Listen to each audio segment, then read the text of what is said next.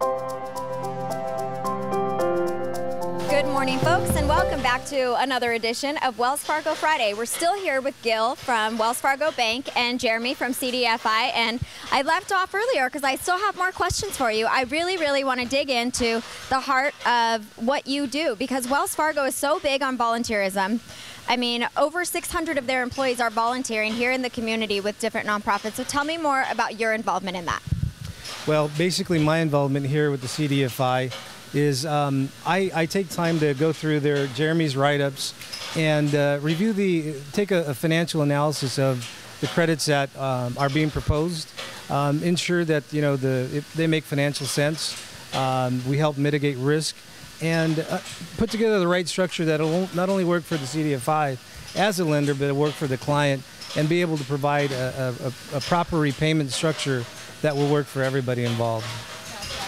Now, Jeremy, you look to Gil for a lot of advice because you're just starting out. He's got some experience, and so he's a little bit of a mentor for you. I mean, I think we're about the same age, but he's still kind of like a big brother to me because I joined CDFI as a loan officer with very little training. I mean, I joined it because I wanted to be part of a nonprofit loan fund. I like the idea of interacting with business owners, like the owners here of Candy Solteca.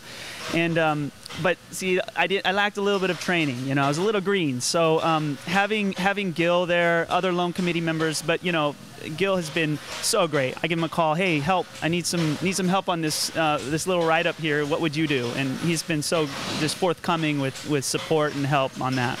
I think, for me personally anyway, when I think of loans and when I think of big banks, I think that there's these big corporations, all kinds of paperwork. It's just going to get lost in the shuffle, and it's so refreshing to hear that you two work so closely together that he just picks up the phone and calls you and has a conversation. Absolutely. I think the thing that we take pride here at Wells Fargo is that we are a big bank, but we are a local community bank. We are not only myself, but like as you mentioned, 600 other team members here in Central Valley. We provide a lot of resources to the community and other nonprofits, and I think that's why we take pride in being, and we like to call ourselves a community bank because we give back in a big way. Yeah, I mean, you're so involved in the community. In fact, I was just reading some numbers, and the team members over at Wells Fargo donated, well, really, it's donated 19,000 hours last year alone of their time. 19,000 hours of their own personal time to help out other community members and other community projects. That's huge. Absolutely. Absolutely. It feels really good to give back to the community that we serve. And not only do I sit on the CDFI board, but there are a number of other boards that I participate in as well. The key is to give back. Giving back. Wells Fargo gave me back, and CDFI is a part of that too.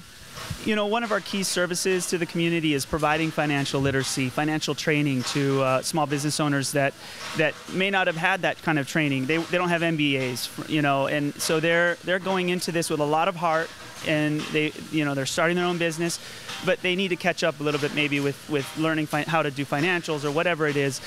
Our partnership with Wells Fargo has really helped us in giving that financial literacy, because we're trained on what to train the small business owners, because ultimately what we want to see them do is go to Wells and get a loan from Wells and be able to absolutely go to Wells, go to another bank, their regular bank, whatever it is. We want to see them prosper. We're not the be all and end all, we get that, and Wells is helping us bridge these small business owners to a larger, the bigger picture. So you're not just providing loans at Wells Fargo, you're providing a helping hand. Absolutely. That's what I like about it, and it's local, everybody. That's what the key thing here is, that Wells Fargo likes to help local business owners. In fact, the owner of Candy Solteca was telling me that they started in their living room. So it's businesses like that Wells Fargo, CDFI, and other organizations are really trying to hammer down on. So I am going to help myself out now and have one of these. Stick around, a little more Valley Life just ahead.